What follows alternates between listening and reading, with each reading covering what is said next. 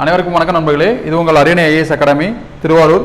நம்ம இன்னைக்கு department exam சம்பந்தமா டிபார்ட்மெண்ட் எஸ்ஏ எக்ஸாமில் சிஆர்பி சம்பந்தமான வகுப்பு தான் பார்க்க போகிறோம். ஸோ டிபார்ட்மெண்டல் எஸ்ஏ எக்ஸாம் பொறுத்தளவுக்கு சிஆர்பிஸ் வந்து ரொம்ப ரொம்ப முக்கியமானதாக இருக்குது.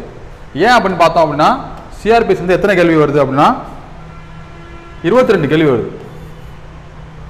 சிஆர்பிஸ் வந்து பார்த்தோம் அப்படின்னா 22 கேள்வி வருது. ஐபிஎஸ்சில் பார்த்தீங்க அப்படின்னா 18 கேள்வி.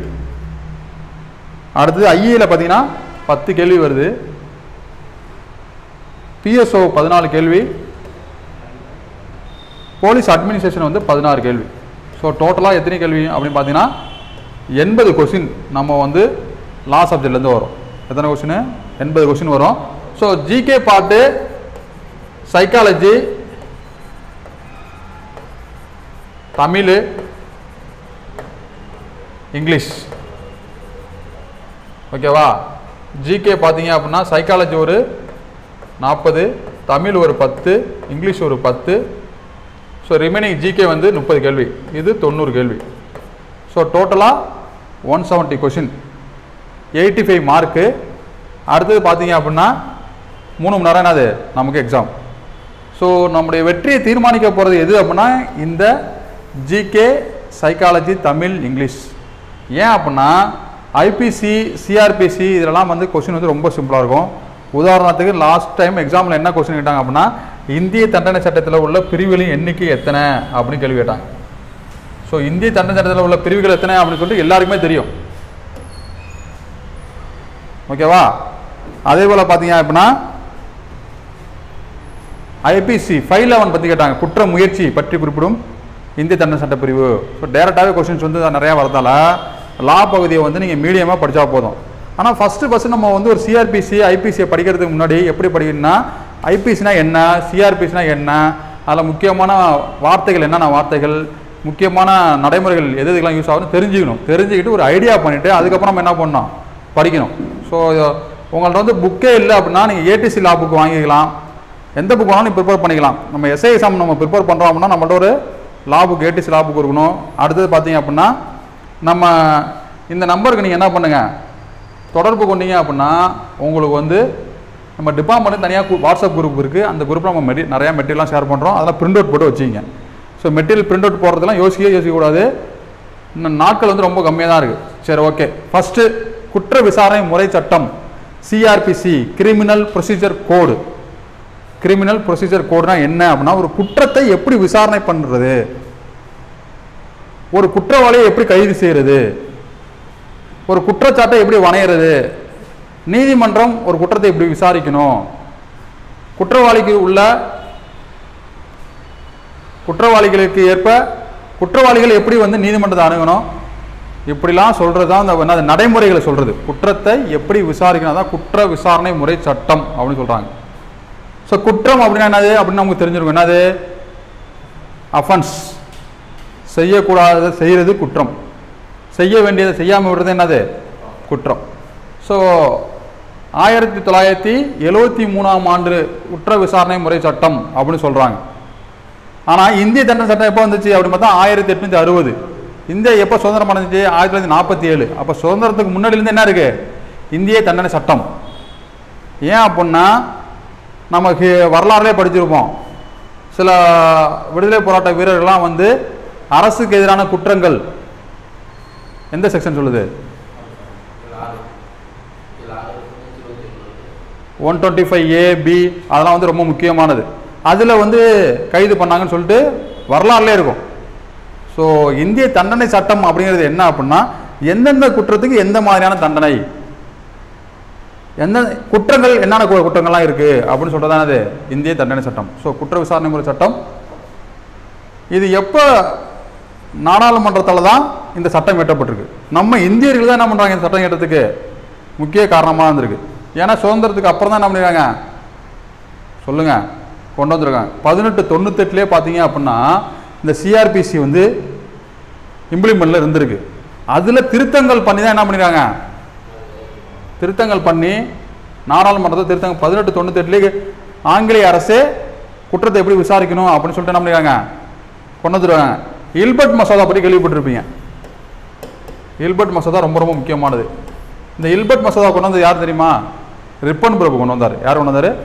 ரிப்பன் பிரபு. இந்த என்ன இல்பர்ட் மசோதா அப்படின்னா, ஆங்கிலேயர்கள் செய்கிற குற்றத்தை, இந்தியாவில் இருந்த ஆங்கிலேயர்கள் செய்கிற குற்றத்தை இந்திய நீதிபதிகள் வந்து விசாரிக்கலாம் அப்படின்னு சொல்லிட்டு என்ன பண்ணுறாரு, ஒரு மசோதா கொண்டு வராப்புல.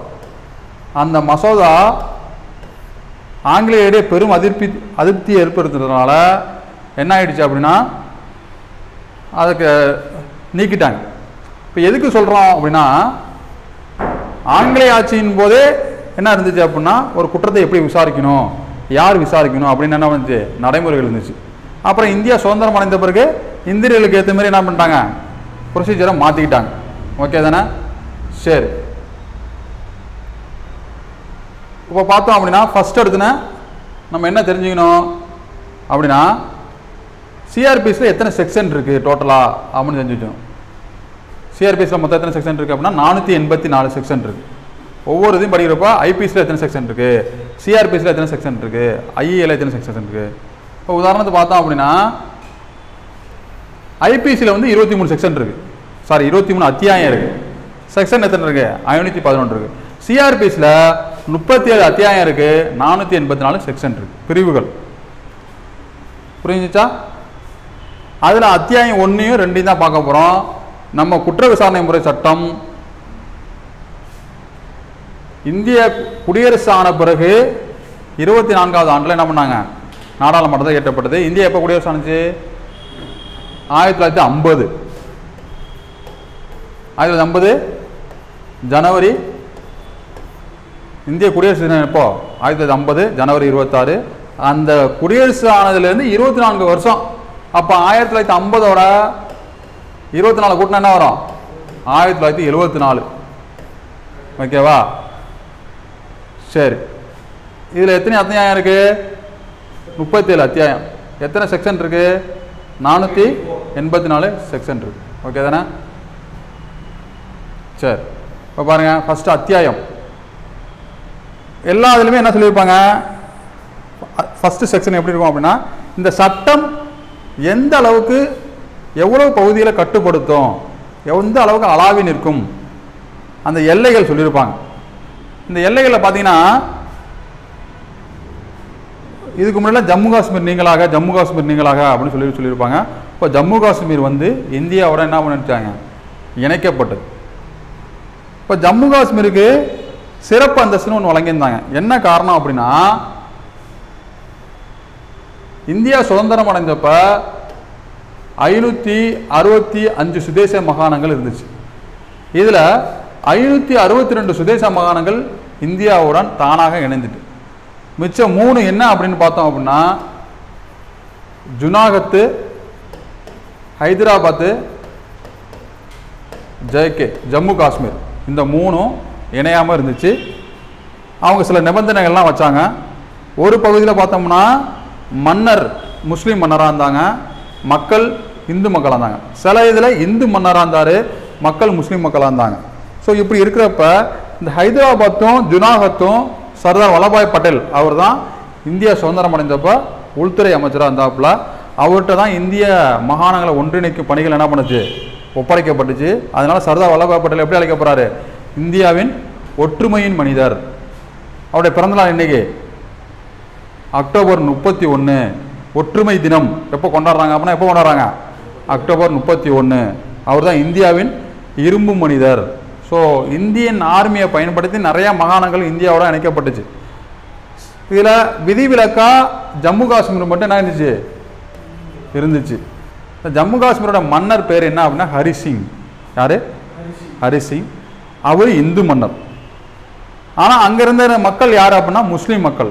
அவங்களாம் என்ன பண்ணாங்க, ஜம்மு காஷ்மீர் பாகிஸ்தானோட இணையணும் அப்படின்னு சொல்லிட்டு வேண்டுகோள் விடுக்கிறாங்க. ஆனால் மன்னர் என்ன நினைக்கிறாரு, இந்தியாவோட இணையணும் அப்படின்னு நினைக்கிறாரு. ஓகேவா? அப்போ தான் என்ன பண்ணுறாங்க,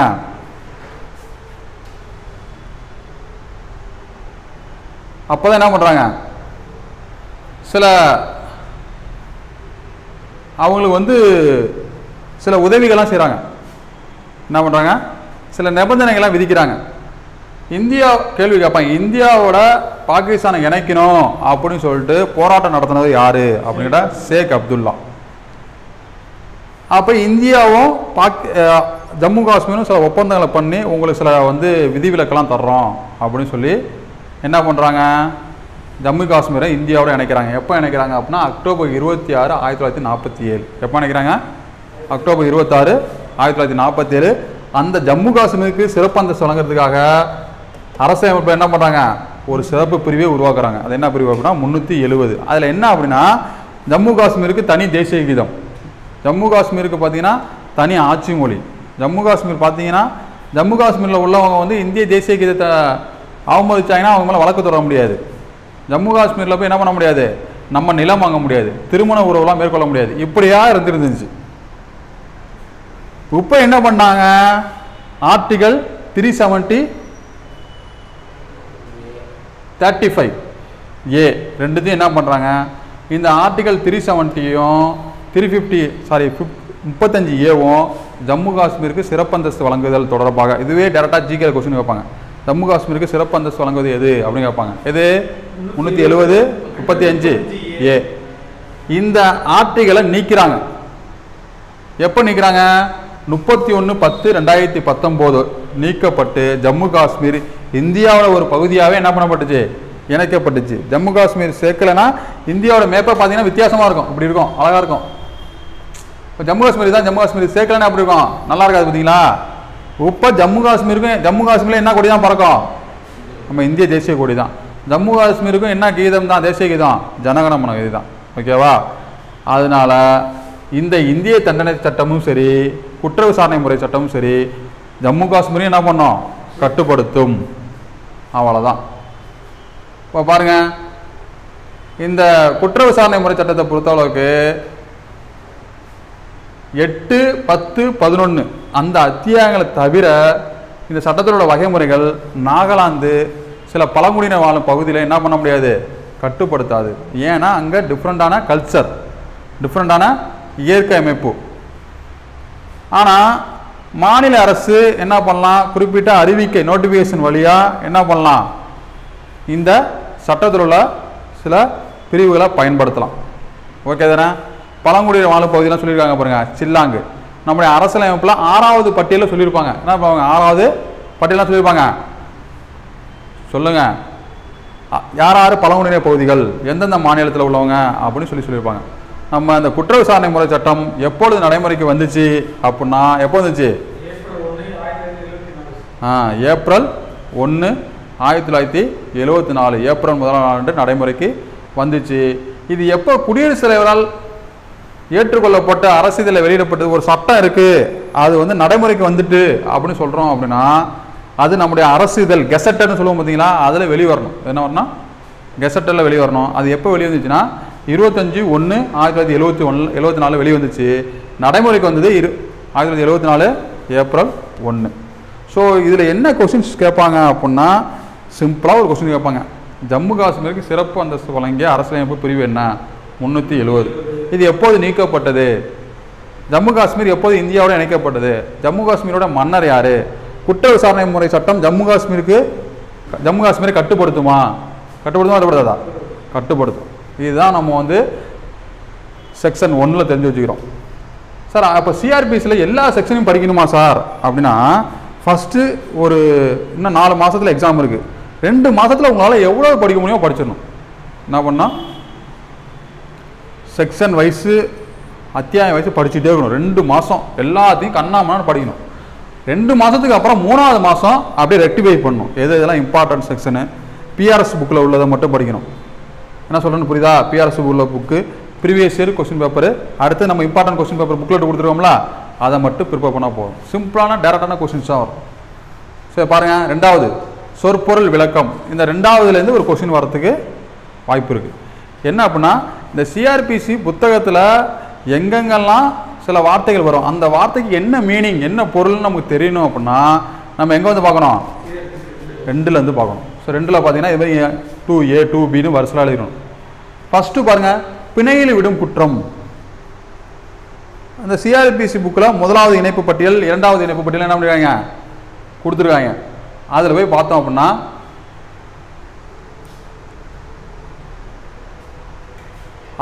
அப்படின்னா என்ன சொல்லியிருப்பாங்க, எந்தெந்த குற்றம் பெயிலபுள் அஃபென்ஸ், பிணையில் விடும் குற்றம்னா அது பெயிலபுள் அஃபென்ஸ், பிணையில் விடுவது. அந்த குற்றங்கள் என்னது, பிணையில் விடும் குற்றம். அதில் கொடுக்கப்படாதது எல்லாமே என்னது, பிணையில் விடா குற்றம். பிணையில் விடா குற்றம். சில குற்றத்தை சில அஃபென்ஸ் எல்லாம் பார்த்தோம்னா நம்ம ஸ்டேஷன்ல என்ன பண்ணலாம், பெயிலில் விட்டுலாம். உதாரணத்துக்கு 4-1 சிங்கிளியே போடுறாங்க அப்படின்னா என்ன பண்ணலாம், நம்மளே ஜாமீன்தாரில் வர சொல்லி பெயிலில் விட்டுடலாம். மர்டர் பண்ணுறது வந்துட்டான், ஆனால் நம்ம பெயிலில் விட முடியுமா? அதுக்கு ஒரு தண்டனையோட கால அளவை வச்சு என்ன பண்ணியிருக்காங்க, நிர்ணயம் பண்ணியிருக்காங்க. இவ்வளோ தண்டனை இருக்கா அப்படின்னா பிணையில் விடலாம், இவ்வளோ தண்டனைக்கு இந்த தண்டனைக்கு மேலே இருக்கா இதை என்ன பண்ணக்கூடாது, பிணையில் விடக்கூடாது, பிணையில் வரும். அடுத்து பாருங்கள் குற்றச்சாட்டு. இப்போ எக்ஸாமில் கொஸ்டின் எப்படி இருக்கும், குற்றச்சாட்டு பற்றி குறிப்பிடும் சிஆர்பிசி பிரிவு என்ன அப்படின்னு கேட்பாங்க. நம்ம என்ன சொல்லலாம், 2B. ஒன்றுக்கு மேற்பட்ட தலைப்புகள் அடங்கியிருக்கும் பொழுது அத்தலைப்புகளில் எதனையும் அக்குற்றச்சாட்டு என்ன பண்ணோம், உள்ளடக்கும். அதாவது கம்ப்ளைண்ட்டுங்கிறது வேற, குற்றச்சாட்டுங்கிறது என்னது வேற. நிறைய குற்றங்களை உள்ளடக்கியதான் என்னது குற்றச்சாட்டு. புரியுதுல? அடுத்து பாருங்க, கைது செய்யக்கூடிய குற்றம். இங்கிலீஷில் காக்னிசபிள் அஃபென்ஸ். குற்றத்தை ஃபஸ்ட்டு ஒரு 2 கேட்டகரியாக பிரிக்கிறாங்க. பிணையில் விடும் குற்றம், பிணையிலாத குற்றம்.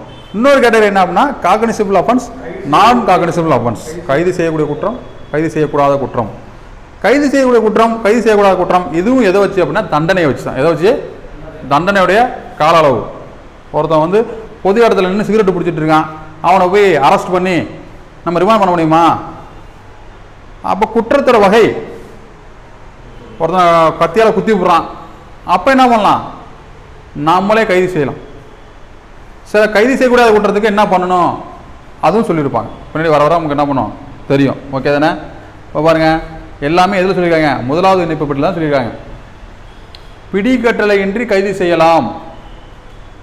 எதுக்கு, கைது செய்யக்கூடிய குற்றம். இந்த கைது செய்கிற குற்றத்தை எப்படி விசாரணை பண்ணணும், கைது செய்யக்கூடாத குற்றத்தை எப்படி விசாரணை பண்ணணும், எல்லாமே பின்னாடி நம்ம என்ன பண்ண போகிறோம், பார்க்க போகிறோம். அடுத்து பாருங்க, முறையீடு ரொம்ப முக்கியமானது. சில இது நான் முக்கியமான சொல்லுவோம், அதை நீங்கள் என்ன பண்ணணும் புரிஞ்சுக்கணும். முறையீடு அப்படின்னா என்ன, நமக்கு தெரிஞ்சவங்களோ தெரியாதவங்களோ ஒரு குற்றத்தை செஞ்சுருக்காங்க அப்படின்னா நடுவர் நடவடிக்கை எடுக்கணும் அப்படின்னு நோக்கத்தோடு வாய்மொழியாகவோ எழுத்து மொழியாகவோ செய்து கொள்ளப்படும் கூற்று எதுவும் என்னது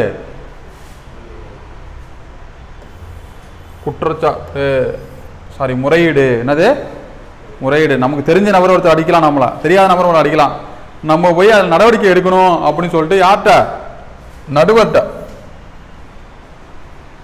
வாய்மொழியாக கொடுப்போம். சில பேருக்கு படிக்க தெரியும், அவங்க எழுதி கொடுப்பாங்க. படிக்க தெரியாம என்ன பண்ணுவாங்க, வாய்மொழியாக கொடுப்பாங்க. காவல் அறிக்கை அதில் அடங்காது. இதெல்லாம் பார்த்துக்கணும், இதெல்லாம் ரொம்ப முக்கியமானது. காவல் அறிக்கைங்கிறது முறையீடா அப்படின்னா என்னது, இல்லை. கூட்டுக்காரனை கேட்பாங்க, காவல் அறிக்கை ஒரு முறையீடு, முறையீடா இல்லை. காவல் அறிக்கை நம்ம பண்ணுறோம், நம்ம என்ன பண்ணுறோம், இன்வெஸ்டிகேஷன் பண்ணி இந்த குற்றத்தை இவர் தான் செஞ்சாரு அப்படின்னு சொல்கிறது தான் என்னது காவல் அறிக்கை. பாருங்க, ஒரு வழக்கில் காவல் அலுவலர் ஒரு அறிக்கையை தாக்கல் செய்த பின்பு நடத்திய புனல் விசாரணையிலிருந்து கைது செய்வதற்குள்ளே அல்லாத ஒரு குற்றம் செய்யப்படுவதா தெரியும் பொழுது அந்த அறிக்கையை முறையீடாக என்ன பண்ணுமா, கொள்ளுதல் வேண்டுமா? புரியுச்சா? ஒருத்தவங்க வந்து கம்ப்ளைண்ட் கொடுக்குறாங்க, இந்த கம்ப்ளைண்ட்டை இன்வெஸ்டிகேஷன் பண்ணுறோம். அந்த இன்வெஸ்டிகேஷன்லாம் அவங்க கொடுத்த கம்ப்ளைண்ட்டில் கைது செய்யக்கூடிய குற்றமே இல்லை அப்படின்னா நம்ம என்ன பண்ணணும், முதல் தகவலுக்கு பதிவு செய்யறதுக்கு அதிகாரம் இருக்கா அப்படின்னா அதிகாரம் கிடையாது. நான் காக்னிசபிள் அஃபென்ஸ் நம்மள்கிட்ட ரிப்போர்ட் ஆகிறப்ப நம்ம நீதிமன்றத்தில் என்ன பண்ணணும், ரிப்போர்ட் மாதிரி கொடுக்கணும். இதேமாரி இந்த குற்றம் நடந்ததாக இவர் வந்து புகார் கொடுத்தாரு அப்படின்னா அவங்க என்ன பண்ணுவாங்க, முதல் தகவல் இருக்க பதிவு செய்யுங்க, பதிவு செய்யாது இருங்க அப்படின்னு சொல்லிட்டு அவங்க சொல்லுவாங்க. நம்ம நான் காக்னிசபிள் அஃபென்ஸை இன்வெஸ்டிகேஷன் எது இல்லைல்ல, நம்ம முறையீடில் எது அடங்குன்னு சொல்கிறாங்க. புரியுதா இல்லையா உங்களுக்கு? கைது செய்யக்கூடிய குற்றத்தை இன்வெஸ்டிகேஷன் பண்ணி ரிப்போர்ட் அனுப்புகிறோம்ல, அது வந்து முறையீடு கிடையாது. புரியுதா? அதே கைது செய்யக்கூடாத குற்றத்தை நம்மள்ட்ட கொடுத்துட்டாங்க, அதை நம்ம இன்வெஸ்டிகேஷன் பண்ணுறோம், அதை வந்து ஒரு ரிப்போர்ட் அனுப்புறோம்ல, அது வந்து முறையீடு. புரியுதா இல்லையா? புரிஞ்சுச்சா புரியலையா? நல்லா தெரிஞ்சு சிம்பிளான விஷயம்தான். அதாவது முறையீடு இதில் என்ன சொல்றாங்க, காவல் அறிக்கை ஒரு முறையீடு இல்லை. அப்போ காவல் அறிக்கைங்கிறது என்னது, நம்ம இன்வெஸ்டிகேஷன் பண்ணி இறுதி அறிக்கை கொடுக்குறோம்ல, அது என்னது காவல் அறிக்கை. அப்போ குற்றத்தை 2 வகையாக பண்ணலாம், கைது செய்யக்கூடிய குற்றம், கைது செய்யக்கூடாத குற்றம். இப்போ கைது செய்யக்கூடாத குற்றத்தை நம்ம இன்வெஸ்டிகேஷன் பண்ணுறோம், அதை வந்து ரிப்போர்ட்டாக நம்ம அனுப்புகிறோம் அப்படின்னா அது முறையீடாக எடுத்துக்கலாம். முறையீடு மட்டும் பாருங்கப்பா. அடுத்தது பாருங்க, உயர் நீதிமன்றம். என்னது உயர் நீதிமன்றம்? உயர் நீதிமன்றத்தை பற்றி சொல்கிற பிரிவு எது? 2E. ஓகேவா? அதே போல் ஐபிசியில் 20 என்ன சொல்லுது?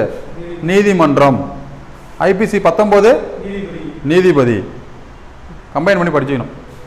ஒரு மாநிலத்தை பொறுத்தப்பட்டுள்ள அந்த மாநிலத்திற்கான உயர்ந்த அமைப்பு நீதி அமைப்பு எது? உயர் நீதிமன்றம் தான். இப்போ இந்தியாவில் எத்தனை உயர் நீதிமன்றங்கள் இருக்குது அப்படின்னு நம்ம தெரிஞ்சுக்கணும். ஸோ யூடியூப்பில் நீங்கள் பார்க்குறீங்களா, நீங்கள் என்ன பண்ணுங்கள், கமெண்ட் பாக்ஸில் பண்ணுங்கள். என்ன பண்ணுறீங்க அப்படின்னா, இந்தியாவில் எத்தனை உயர் நீதிமன்றங்கள் இருக்குது. அடுத்தது அதிக கிளைகள் உடைய உயர் நீதிமன்றம் எது? அதிக கிளைகள் அப்படின்னா இப்போ சென்னையுடைய கிளை எங்கே இருக்குது? மதுரையில் இருக்குது. மதுரை கிளை எப்போ ஏற்படுத்துனாங்க? மதுரை கிளை உயர் நீதிமன்றம் 2004. எப்போ சுனாமி எப்போ வந்துச்சு? அப்படின்னா 2014 இருக்குமா? செக் பண்ணிடுங்க, செக் பண்ணிவிடுங்க. மதுரை உயர்நீதிமன்றம் வந்து எப்போ ஏற்படுத்தப்பட்டது அப்படின்னு செக் பண்ணிவிடுங்க. அடுத்து அதிக உயர்நீதிமன்றங்கள் உடையது எது அப்படின்னு கண்டுபிடிச்சிடணும். அந்தமான் நிக்கோபாருடைய உயர்நீதிமன்றம் எங்கே இருக்குது தெரியுமா உங்களுக்கு? அதெல்லாம் தெரிஞ்சா ஏன் சார் இப்படி இருக்கோம் அப்படிங்களா? தெரிஞ்சுக்கணும். எல்லாம் கொஸ்டின் கேட்பாங்க. கொஸ்டின் என்ன அப்படின்னா, இந்தியாவில் எத்தனை உயர்நீதிமன்றங்கள் இருக்குது? இன்னும் பார்த்தீங்க அப்படின்னா உச்ச நீதிமன்றத்தில் உள்ள நீதிபதிகள் எண்ணிக்கை எத்தனை? புரிஞ்சுச்சா? அரசியலமைப்போட பாதுகாவலன் எது? உச்ச நீதிமன்றம். அடிப்படை உரிமைகளின் பாதுகாவலன் என்னது? இப்போ உதாரணத்தை எடுத்துட்டோம்னா, இப்போ வந்து குறிப்பிட்ட ஆட்சி நடந்துட்டுன்னு வச்சுக்கலாம், எல்லாரும் கண்ட்ரோல் பண்ணுறது எது? IBC, CrPC, IA. இதுக்கு மேலான ஒரு சட்டம் எது? அரசியலமைப்பு சட்டம். அரசியலமைப்பு சட்டத்தை அடிப்படையாக கொண்டு தான் இந்த சட்டம் இயற்றப்படும். அரசியலமைப்பு சட்டத்துக்கு முரணாக எந்த சட்டம் இயற்றப்பட்டாலும் சரி, என்னது அது ஆட்டோமேட்டிக்காக ரிப்பீல்டுனா என்னது? நீக்கப்பட்டதுக்கு சமம் அப்படின்னு சொல்லிட்டு அரசியலமைப்பில் ஒரு உறுப்பு வச்சுருக்காங்க. அந்த அரசியலமைப்பில் தான் நம்ம தனி மனிதனுடைய சுதந்திரம் என்ன பண்ணுது? பாதுகாக்கப்படுது. இப்போ கட்சிக்காரங்க ஒருத்தவங்க வந்து ரோட்டில் இன்னும் மேலே போட்டு பேசுகிறாங்கன்னா எதை வச்சு பேசுகிறாங்க? எதை வச்சு பேசுகிறாங்க? அரசியலமைப்பில் அடிப்படை உரிமைகள் அப்படின்னு ஒன்று கொடுத்துருக்காங்க. அந்த அடிப்படை உரிமைகள்ங்கிறது அவங்களுக்கு வழங்கப்பட்ட உரிமை. அதை யார் வேணால் பயன்படுத்தலாம். என்ன சொல்லணும் புரியுதா? சரி பாருங்க, உயர் நீதிமன்றம் பற்றி குறிப்பிடுகின்ற குற்ற விசாரணை முறை சட்டப்பிரிவு அப்படின்னா என்னது? 2E. அதே இந்திய தண்டனை சட்டப்பிரிவுனா ஐபிசி 20 உயர் நீதிமன்றத்தை பற்றி சொல்லல, பொதுவாக நீதிமன்றத்தை பற்றி சொல்லுது. ஓகேவா? பாருங்க, இந்தியாவில் உச்ச நீதிமன்றம் அல்லாத அந்த மண்டலத்திற்குரிய குற்ற வழக்கு மேல்முறையீட்டுக்காக மிக உயர்ந்த நீதிமன்றம் என்று பொருள்படும். எதை சொல்கிறாங்க? உயர் நீதிமன்றத்தை சொல்கிறாங்க. இப்போ 2 மாநிலங்களுக்கு பொதுவான உயர் நீதிமன்றம்லாம் இருக்குது. இப்போ கோவாவுக்குலாம் உயர் நீதிமன்றம் கிடையாது. புரிஞ்சுச்சா? அதே போல் இந்த மாநிலத்தில் உள்ள கேஸை மட்டும் தான் இந்த உயர்நீதிமன்றம் விசாரிக்கணும் அப்படிலாம் கிடையாது. எந்த மாநிலத்தில் உள்ள கேஸோட என்ன பண்ணலாம்? எந்த உயர்நீதிமன்றம் வேணாலும் விசாரணை பண்ணலாம். உச்சநீதிமன்றம் வந்து உத்தரவு பிறப்பிச்சதுன்னா. புரிஞ்சுச்சா உங்களுக்கு? ஒரு ஐடியா வருதா? இதெல்லாம் தெரிஞ்சாலும் படிக்கிற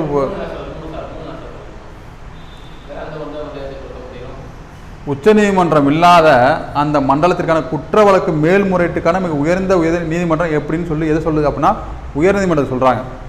இப்போ நம்ம மாநிலத்துக்கு உயர்ந்த மேல்முறையீட்டு நீதிமன்றம் எது?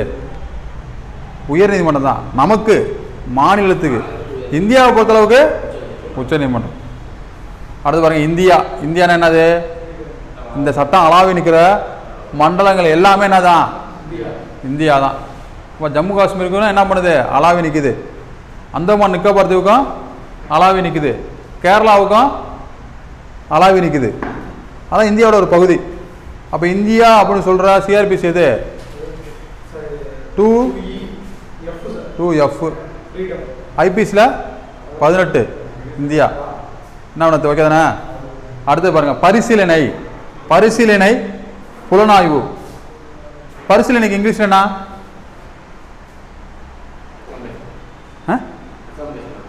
என்னது? அக்கமடேஷனா? ரெக்கமெண்டேஷன்ங்கிறது என்னது? பரிசீலனை. அது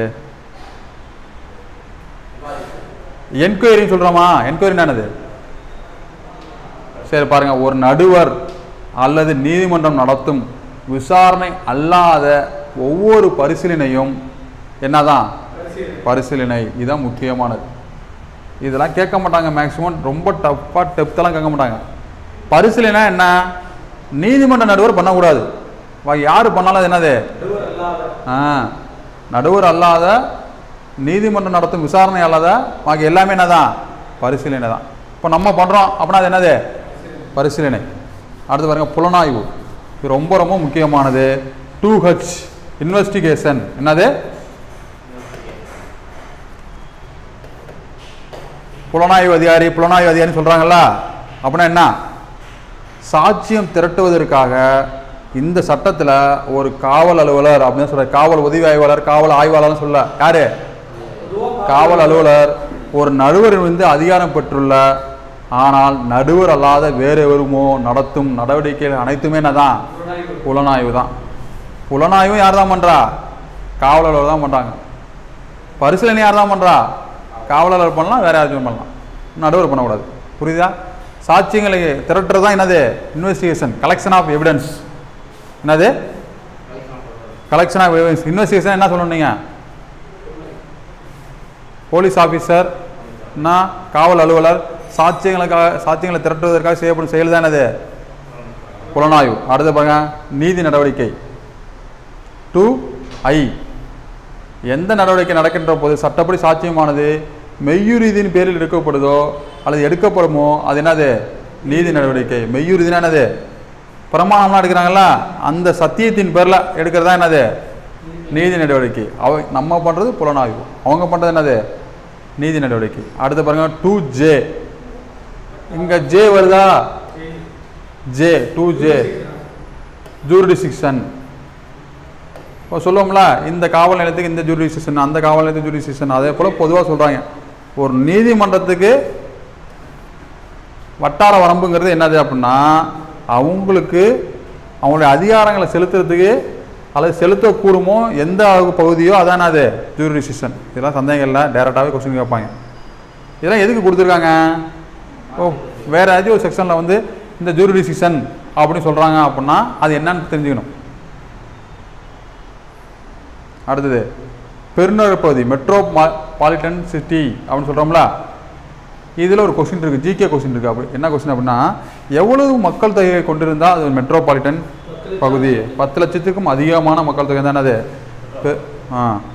மாநகராட்சி அப்படின்னு சொல்கிறோம். தமிழ்நாட்டில் எத்தனை மாநகராட்சி இருக்கு? 21 மாநகராட்சி இருக்கு. எத்தனை மாநகராட்சி இருக்கு? 21 மாநகராட்சி. கடைசியாக உருவாக்கப்பட்ட மாநகராட்சி எது அப்படின்னு சொல்லிட்டு என்ன பண்ணணும்? நீங்கள் கமெண்ட் பாக்ஸில் கமெண்ட் பண்ணணும். ஓகேவா? அடுத்தது பாருங்க, கைது செய்தற்குரியது அல்லாத குற்றம், நான் காக்னிசபிள் அஃபென்ஸ். ஒரு காவலரால் பிடிக்கட்டல் இன்றி கைது செய்ய அதிகாரம் இல்லை என்பதற்கான குற்றம். புரிஞ்சா? அதான் என்னது? கைது செய்தற்கு அல்லாத குற்றம். தண்டனை கம்மியாக இருக்கும். என்ன இருக்கும்?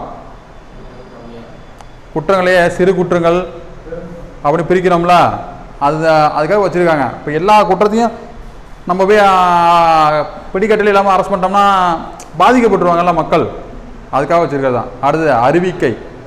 2M அதிகாரப்பூர்வமாக அரசுதலில் வெளியில் போடும் எல்லாமே என்னதான்? அறிவிக்கை தான். அடுத்து, குற்றம். அவ்வப்போது சில சிறப்பு சட்டம் ஏற்றுவாங்க, வட்டார சட்டம் ஏற்றுவாங்க, இந்திய தண்டனை சட்டம் இருக்குது. அதிலலாம் எதை செய்கைன்னு சொல்கிறாங்களோ செய்யணும், செய்யக்கூடாதுன்னு சொல்கிறாங்களோ என்ன பண்ணணும்? செய்யக்கூடாது. அது எல்லாமே என்னதான்? சொல்லுங்க. குற்றம். குற்றத்தை பற்றி குறிப்பிடுற CRPC பிரிவு எது? 2N. அதே IPC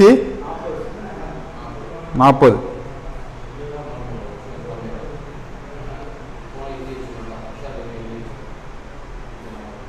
என்னது?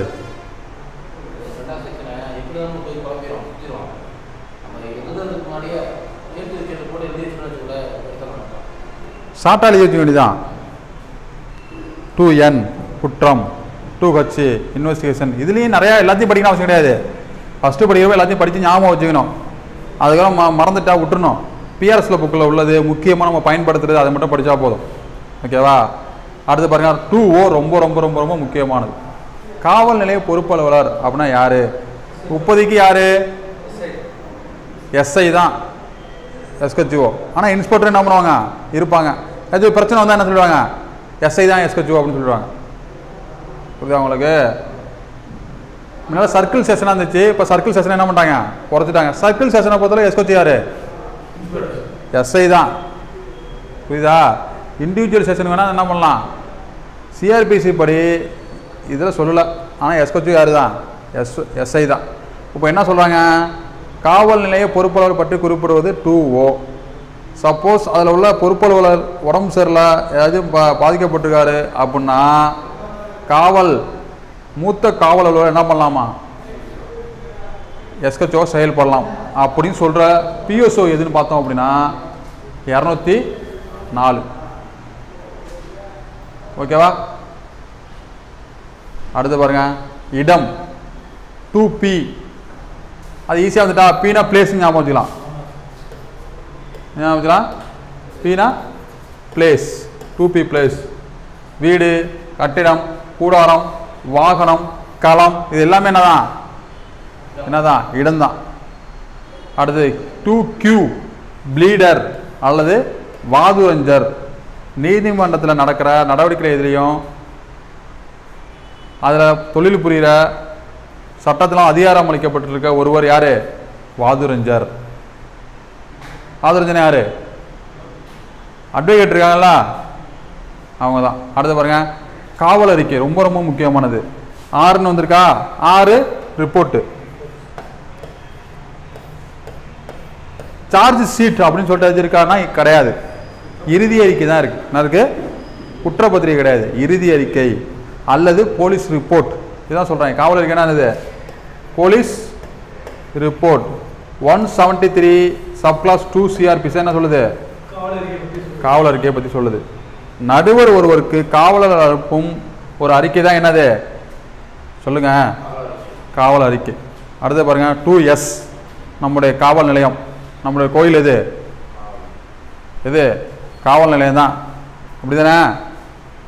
மாநில அரசு பொதுவாக அல்லது சிறப்பாக ஒரு காவல் நிலையம்ன விளம்புது. ஒரு இடத்த, ஒரு பில்டிங்கை போய் காவல் நிலையம் விளம்புனா அது என்னது? Police station. மாநில அரசு இதன் பொருட்டு குறிப்பிடும் வட்டார பகுதி எதுவும் என்ன பண்ணும்? உள்ளடங்கும். 2S station. 2O என்னது? ஆஃபீஸர். 2P என்னது? பிளேஸ். 2Q என்னது? வாதுரஞ்சர். ஓகே தானே? அடுத்து பாருங்க, 2I விதிக்கப்பட்டது அப்படின்னா என்ன? இந்த சட்டத்தில் சொல்லிட்டாங்கன்னா அது என்னது? விதிக்கப்பட்டது அப்படின்னு அர்த்தம். அடுத்தது பாருங்க, 2Sக்கு அப்புறம் 2T தானே? இது I இல்லை, T. 2T.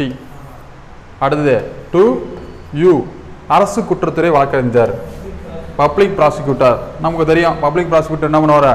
நம்முடைய சார்பாக நீதிமன்றத்தில் வாதாடுறதுக்காக இருப்பார். இவரை பற்றி தனியாக செக்ஷனே வச்சுருக்காங்க. என்ன செக்ஷனு? CRPC 24. CRPC என்னது? 24 எதை பற்றி சொல்லுது? அரசு குற்றத்துறை வழக்குரைஞர். புரிஞ்சிச்சா? அடுத்து பாருங்க, 2V எதை பற்றி சொல்லுது?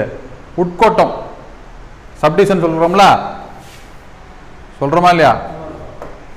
சப்டிவிஷன். 2V என்னது? உட்கோட்டம். அடுத்தது 2W அழைப்பானை வழக்கு. வழக்கை எப்படிலாம் பிரிக்காங்க பார்த்தீங்களா? என்னென்ன வழக்கு?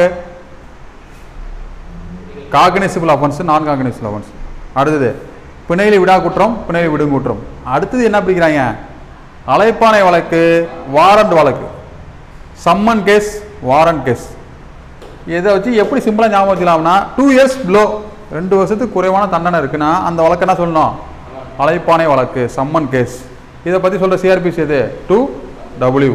அடுத்தது 2WA அப்படிங்கிறது பாதிக்கப்பட்டவர். யார்? குற்றம் சாட்டப்பட்டவர். ஒருத்தர் செய்கை அல்லது செய்யாமல் இருக்கிறதால ஏதேனும் இழப்பு, காயம்பட்ட நபர், அவரெல்லாம் என்ன சொல்கிறாங்க? பாதிக்கப்பட்டவர். இதெல்லாம் ரொம்ப முக்கியமானதான். கம்ப்ளைண்ட் வந்தால் தானே நம்ம எஃப்ஐஆர் போட முடியும். கம்ப்ளைண்ட் வராமல் எஃப்ஐஆர் போட முடியுமா? அவள் பாதிக்கப்பட முக்கியமா இல்லையா? குற்றம் நடக்கணுமா நடக்கக்கூடாதா? குற்றம் நடக்கணுமா நடக்கக்கூடாதா? நடக்கணும். நடந்தால் தான் என்ன பண்ண முடியும்? வேலை நடக்கும். அப்படின்னு சொல்லக்கூடாது, நடக்கக்கூடாதுதான் நினைக்கணும் நம்ம. அடுத்து பாருங்க 2X பிடிக்கட்டளை வழக்கு அப்படின்னா என்ன அர்த்தம்? 2 வருஷத்துக்கு மேலே உள்ள கேஸ் எல்லாமே என்னது? Warrant case. உதாரணத்துக்கு மரண தண்டனை, ஆயுள் தண்டனை, இதெல்லாம் என்ன கேஸு? Warrant case 2X. அடுத்து என்னது? 2Y என்ன சொல்லியிருக்காங்க? இதில் பயன்படுத்தப்படுவதையும் இலக்கணம் கூறப்படாதையும் இந்திய சட்டத்தில் சொல்லியிருக்காங்க அப்படின்னா அதையும் என்ன பண்ணணுமா? ஃபாலோ பண்ணிக்கணும். அதை அப்படியே நம்ம எடுத்துக்கணும். என்ன சொல்லணும் புரியுதா? சில வார்த்தையில் விட்டுருக்காங்க அப்படின்னா இந்திய சட்டத்தில் அந்த வார்த்தை இருக்குன்னா அந்த வார்த்தையை நம்ம என்ன பண்ணிக்கணும்? ஃபாலோ பண்ணிக்கணும். அடுத்து பாருங்கள், சுட்டப்படுவது எப்படி பொருள் கொள்வது அப்படின்னு சொல்லிட்டு CRPC 3 தெரிஞ்சுக்கணும். அவ்வளோதான். நடுவர் அப்படின்னா யாரை சொல்லி புரிஞ்சுக்கணும்? பெருநர் பார்த்தீங்கன்னா எதை புரிஞ்சுக்கணும்? அடுத்தது 2வது வகுப்பு நடுவர் அப்படின்னா பெருநகர் பகுதியை பொறுத்த மட்டும் நீதித்துறை 2ஆம் வகுப்பு நடுவர் சுட்டுவதாக பொருள் கொள்ளணும். முதல் வகுப்பு நடுவர் அப்படின்னா என்ன? யாரும் முதல் வகுப்பு நடுவர்னா முதல் வகுப்பு நடுவர் நம்ம எடுத்துக்கணும். ஜெயம் இதெல்லாம் கேட்க மாட்டாங்க, ஒன்றும் பிரச்சனை இல்லை. ஓகேவா? இது மட்டும் தெரிஞ்சு வச்சுக்க. இப்போ தலைமை நீதித்துறை நடுவர் அப்படின்னா நமக்கு தெரியும், சாதாரணமாக தலைமை நீதித்துறை நடுவர் தெரியணும். அதே ஒரு பெருநகர் பகுதி யாரை ஞாபகம் வச்சுக்கணும்? பெருநகர் தலைமை நடுவரை எடுத்துக்கணும், நம்மளா எடுத்துக்கணும். புரியுதா? இதெல்லாம் படித்து பார்த்துங்க. முதல் வகுப்பு நடுவர், 2ஆம் வகுப்பு நடுவர். அடுத்து பாருங்க, இந்திய தண்டனை சட்டம் மற்றும் பிற சட்டங்களின்படி உள்ள குற்றங்களை விசாரணை செய்தல் அப்படி கொடுத்தாங்களா?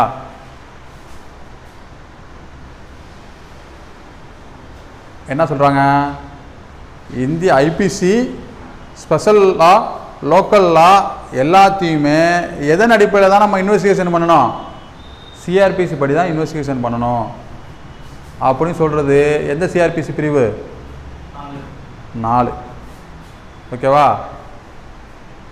இப்போ வேறு எந்த சட்டத்தின்படியான அனைத்து குற்றங்களையும் என்ன பண்ணணும்? அதே வகைமுறை அப்படின்னா இப்போ ஆர்மி தரைப்படையத்துக்கு சட்டம் எடுத்துப்பாங்க, வான்படை சட்டம். அவங்க என்ன பண்ணணும்? அந்த சட்டப்படி என்ன பண்ணலாம்? புலனாய்வு பண்ணலாம். காப்புங்கிறது பாதுகாப்பு, இந்த சட்டத்துக்குரிய பாதுகாப்பு. இந்த சட்டம் ஏதாவது ஸ்பெஷல் லா, லோக்கல் லா, அதில் உள்ள சிறப்பு அதிகார வரம்பை என்ன பண்ணிடக்கூடாது? பாதிச்சிடக்கூடாது. என்ன சொல்லணும் புரியுதா உங்களுக்கு? அதில் ஒரு ஸ்பெஷலாக பெண்களுக்குன்னு ஒரு சில சட்டம் ஏற்றுறாங்க அப்படின்னா அதில் இது போய் இந்த இந்திய குற்ற விசாரணை சட்டம் வந்து பாதிச்சிடக்கூடாது. இந்த ரூல்ஸ் இப்படி தான் சொல்லியிருக்காங்க. என்ன சொல்லணும் புரியுதா? இப்போ உதாரணத்துக்கு சாதாரண அக்யூஸ்டை போய் நம்ம அரெஸ்ட் பண்ணுறோம். அரெஸ்ட் பண்ணுறப்ப என்ன பண்ணுறோம்? யூனிஃபார்ம் போட்டு அரெஸ்ட் பண்ணுறோம். இதே மைனர் இளம் சிறார்களை போய் அரெஸ்ட் பண்ணால் எப்படி அரெஸ்ட் பண்ணணும்? சிவில் அரெஸ்ட் பண்ணணும். இதே போல் சில வார்த்தைகள்லாம் என்ன பண்ணாது? பாதிச்சிடக்கூடாது அப்படின்னு சொல்கிறாங்க. புரியுதா? புரியலையா? டவுட் எதுவும் இல்லை? அடுத்து அத்தியாயம் 2 என்னது? நீதிமன்றங்களுடைய வகைகள், அலுவலகங்கள் ஆகியவற்றின் அமைப்பு. என்னது? நீதிமன்றங்களுடைய வகைகள், அமைப்பு. ஃபஸ்ட்டு என்ன? உயர்ந்த நீதிமன்றம் எது? உச்ச நீதிமன்றம். அந்த உச்ச நீதிமன்றம் நம்ம என்ன சொல்கிறோம்? அடிப்படை உரிமைகளின் பாதுகாவலன். இந்தியாவுடைய மிக உயர்ந்த நீதிமன்றம் எது?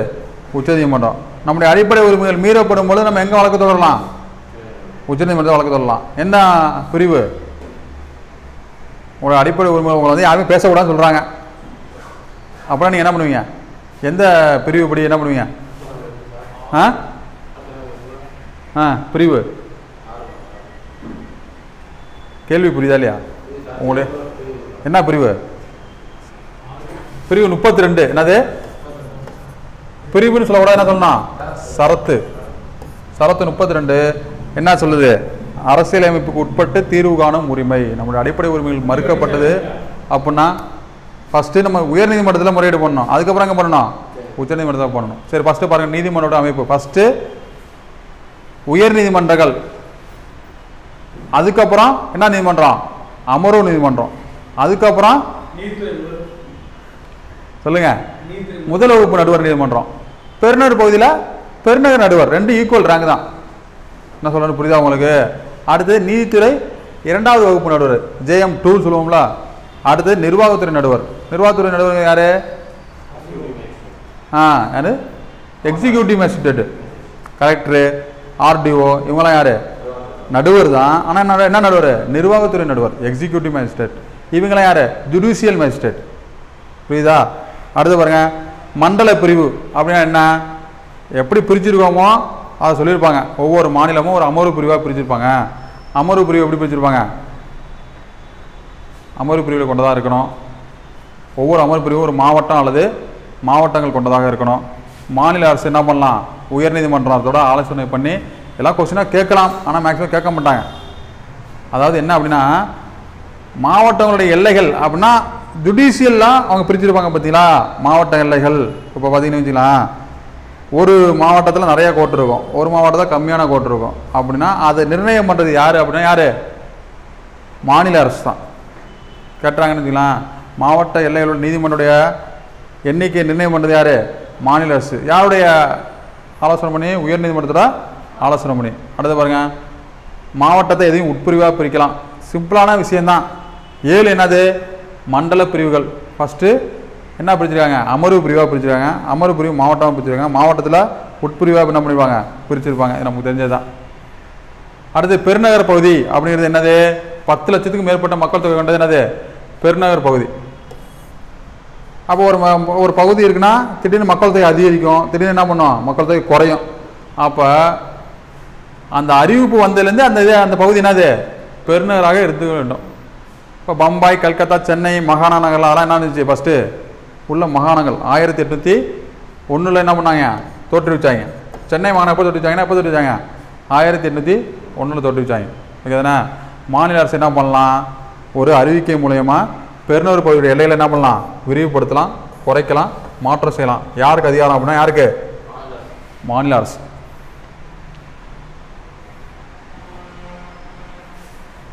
போடுறாங்க பாருங்க. ஒரு பகுதியை வந்து பெருநகர் பகுதியை அறிவிச்சிட்டாங்க அப்படின்னா அதில் மக்கள் தொகை குறைஞ்சிட்டு 10 லட்சத்துக்கு கீழ்ப்படும் இடத்து அந்த பகுதி என்ன பண்ணலாம்? ஒரு அறிவிக்கை மூலயமா அதை பெருநகர் பகுதி அப்படிங்கிற இந்த நிலை என்ன பண்ணிடும்? அற்று போயிடும். அப்போ அற்று போயிட்டா என்ன பண்ணணும்? நீதிமன்ற நடுவர் தான் என்ன பண்ணுவார்? நீதிமன்ற நடுவர் முறையில் விசாரணை செய்யப்படும். இதே மெட்ரோபாலிட்டன் ஏரியா வந்ததுன்னா பெருநகர் நடுவர் என்ன பண்ணுவார்? அந்த வழக்குகள்லாம் விசாரணை பண்ணுவார். அதெல்லாம் அவ்வளோதான். அடுத்து பாருங்க, அமர்வு நீதிமன்றம். மாநில அரசு என்ன பண்ணலாம்? அமர்வு நீதிமன்றத்தை நிறுவனம். ஒவ்வொரு அமர்வு பிரிவுக்கும் நிறுவனம். உயர்நீதிமன்றத்தால் நியமிக்கக்கூடிய நீதிபதி தான் என்ன பண்ணணும்? அந்த அமர்வு நீதிமன்றத்துக்கு தலைமை வகிக்கணும். கேட்பாங்க, அமர்வு நீதிமன்ற தலைமை நீதிபதியை யார் நியமிக்கணும்? யார்? உயர்நீதிமன்றம். ஓகேவா? உயர்நீதிமன்றம் அமர்வு நீதிமன்றம் ஒன்றில் அதிகாரம் செலுத்துவதற்கு கூடுதல் அமர்வு நீதிபதி என்ன பண்ணலாம்? நியமிக்கலாம். உதவி அமர்வு நீதிபதிகளையும் நியமிக்கலாம். இதுக்கும் யாருக்கு தான் அதிகாரம் நியமிக்க அப்படின்னா உயர்நீதிமன்றத்துக்கு தான். அடுத்தது, ஒரு அமர்வு பிரிவுடைய அமர்வு நீதிபதியை என்ன பண்ணலாம்? மற்றொரு பிரிவுக்கு கூடுதல் அமர்வு நீதிபதி என்ன பண்ணலாம்? நியமிக்கலாம்.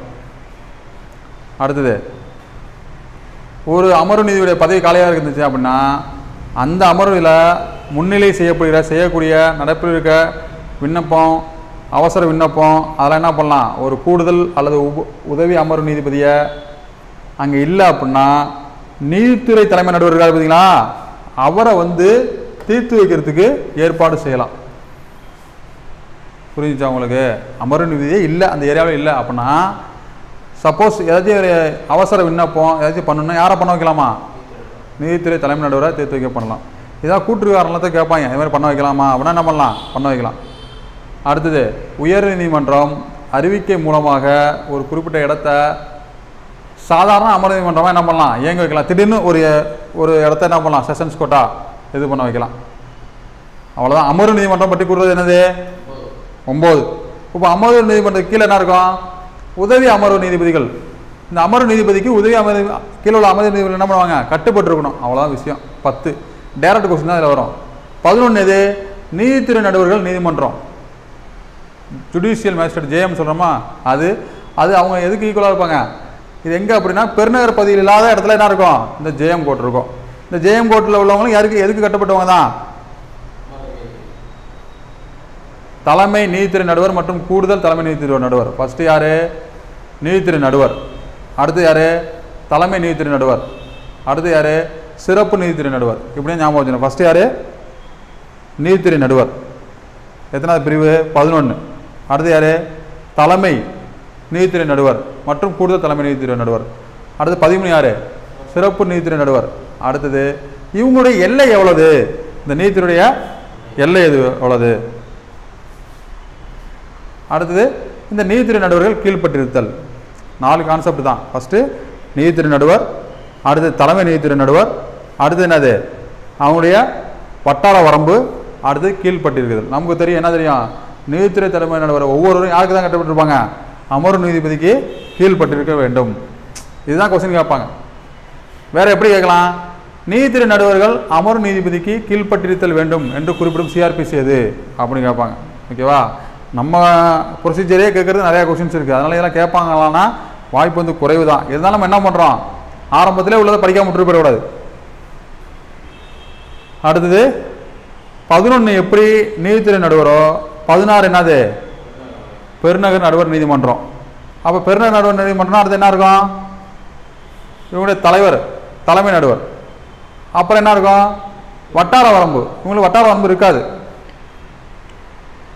ஏன்னா அந்த குறிப்பிட்ட ஏரியா தான் என்னது? பெருநகர் நடுவர். அப்போ டேரெக்டாக அவங்களுடைய சிறப்பு நடுவர்கள். அடுத்தது என்னது? கீழ்ப்பட்டிருத்தல். நமக்கு தெரியும் பெருநகர் நடுவர் எல்லாருமே யாரு தான்? பெருநகர் கூட்டு தலைமை நடுவர் ஒவ்வொருவரும் அமர்வு நீதிபதி தான் கட்டுப்படுத்திருப்பாங்க. அவ்வளோதான் விஷயம். அடுத்து என்ன நீதிமன்றம்? நிர்வாகத்துறை நடுவர்.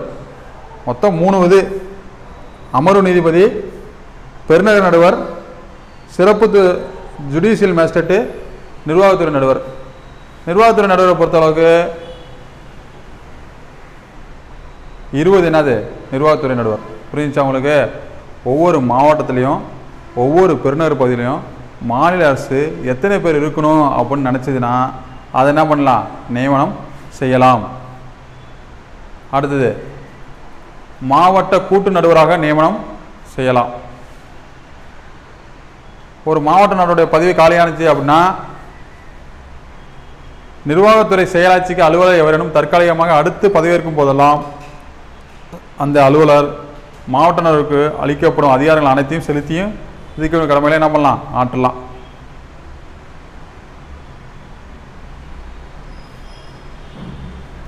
இதுதான் முக்கியமான பாயிண்ட். என்னது? காவல் ஆணையர் ஒருவருக்கு நிர்வாகத்துறை நடுவருக்குள்ள அதிகாரங்கள் அனைத்தையும் என்ன பண்ணலாம்? வழங்கலாம். முக்கியமானது. அடுத்து பாருங்க, நிர்வாகத்துறை சிறப்பு நடுவர்கள். சப்போஸ் திடீர்னு தேவைப்படுது, சில குறிப்பிட்ட செயல்கள் செய்யலாம், நம்மளாம் சிறப்பு நடுவர்கள் நியமிச்சுக்கலாம். புரிஞ்சா? அடுத்தது நிர்வாகத்துறை நடுவர்களின் வட்டார அதிகார வரம்பு. அவங்களுக்கு கொடுத்துருக்க ஜுடிஷியலுக்கு என்ன பண்ணலாம்? அவங்க எல்லைகளை செலுத்தலாம். சில வரைமுறைகள் மூலம் என்ன பண்ணலாம் அப்படின்னா அந்த அதிகாரம் ரொம்ப மாவட்டம் முழுவதும் சில என்ன பண்ணலாம்? பறந்து வைக்கலாம். அடுத்து நிர்வாகத்துறை நடுவர்கள் கீழ்ப்பட்டிருத்தல். நிர்வாகத்துறை நடுவர்கள் மாவட்ட நடுவருக்கு என்ன பண்ணணுமா? கீழ்ப்பட்டிருக்கணும். யார் கீழ்ப்பட்டிருக்கணும்? மாவட்ட நடுவருக்கு கீழ்ப்பட்டிருக்கணும். அடுத்து ரொம்ப முக்கியமானது அரசு குற்றத்துறை வழக்குரைஞர் செக்ஷன் 24. ஒவ்வொரு உயர்நீதிமன்றமும் மைய அரசு அல்லது மாநில அரசு அந்த உயர்நீதிமன்றத்தை ஆலோசனை செய்து ஒவ்வொரு நீதிமன்றத்திலையும் குற்ற வழக்கை மேல்முறையீடு செய்திருக்கும் நடவடிக்கைகளை பின்பற்றதும் என்ன இருப்பாங்க? குற்றத்துறை வழக்கறிஞர் இருப்பாங்க. மைய அரசு நியமிக்கலாம், மாநில அரசு நியமிக்கலாம். புரிஞ்சுச்சா? மாவட்ட நடுவர் அமர்வு நீதிபதியோட கலந்தாலோசனை என்ன பண்ணலாம்? குற்றத்துறை வழக்கறிஞர் நியமனம் செய்வதற்கு பொருத்தமான கருதலுடைய பெயர் பட்டியலை தயாரித்தல் வேண்டும். கேட்பாங்க. இது இந்த பெயர் பட்டியலை யார் தயாரிக்கணும்? மாவட்ட நடுவர். யார்கிட்ட ஆலோசனை பண்ணி? அமர்வு நீதிபதிகிட்ட ஆலோசனை பண்ணி. அடுத்தது மாவட்ட நடுவரால் தயாரிக்கப்பட்ட பெயர் பட்டியலில் கண்டிருந்தால் அன்றி மாவட்டத்தில் அரசு குற்றத்துறை வழக்கறிஞராக அரசு குற்றத்துறை கூடுதல் வழக்கறிஞராக என்ன பண்ணக்கூடாது? மாநில அரசு நியமனம் செய்யக்கூடாது. அப்போ பிபி பப்ளிக் ப்ராசிக்யூட்டரு, அசிஸ்டன்ட் பப்ளிக் ப்ராசிக்யூட்டரு. இப்போ இதில் 24வது பிரிவு எதை பற்றி சொல்லுது? குற்றத்துறை வழக்கறிஞர். அவங்கள நியமிக்கிறதுல முக்கிய பங்கு யார்? மாவட்ட நடுவர். ஃபஸ்ட்டு அவர் என்ன பண்ணுவார்? பெயர் பட்டியலை ரெடி பண்ணுவார். அந்த பெயர் பட்டியல் நடுவர் என்ன பண்ணுவார்? மாநில அரசுக்கு அனுப்புவார். அதுலேருந்து என்ன பண்ணுவாங்க? செலெக்ஷன் பண்ணுவாங்க. சப்போஸ் ரெடி பண்ணுற பட்டியலில் இல்லைன்னா என்ன பண்ண முடியாது? நியமனம் செய்ய முடியாது. ஓகேவா?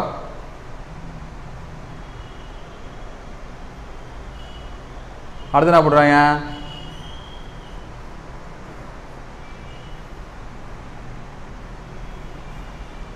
தொகுப்பு அலுவலர்கள் பணிநிலை பிரிவு ஒன்று இருந்திருக்கும் இடத்து அத்தகைய பணிநிலை அமைப்பு பிரிவு உள்ள நபர்களிலிருந்து மட்டுமே மாநில அரசு என்ன பண்ணலாம்? சப்போஸ் அந்த பட்டியலில் பேர் இல்லைன்னா அவங்க அதில் வேலை பார்த்துருக்காங்க அப்படின்னு சொல்லிட்டு என்ன பண்ணலாம்? நியமிக்கலாம். இது ரொம்ப முக்கியமானது, குறிச்சிங்க. குற்றத்துறை வழக்கறிஞர் அப்படின்னா எத்தனை ஆண்டுகள் குறையலாமல் பணிபுரிஞ்சிருக்கணும்? எத்தனை ஆண்டுகள்? 7 ஆண்டுகள் வழக்கறிஞராக பயன்படுத்திருக்கணும். அவ்வளோதான். சப்போஸ் 7 ஆண்டுக்கு குறையாமல் வழக்கறிஞராக தொழில் நடத்தியிருந்தால் மட்டுமே என்ன பண்ணலாம்? அரசு குற்றத்துறை வழக்கறிஞராகவோ அரசு குற்றத்துறை கூடுதல் வழக்கறிஞராக என்ன பண்ணலாம்? நியமனம் செய்யலாம்.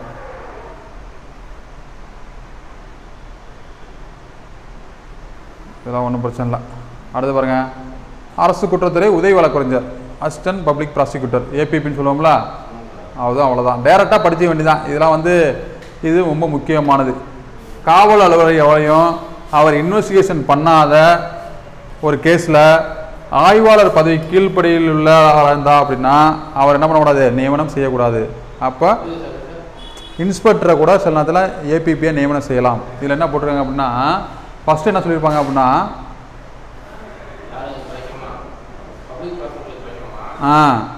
அதாவது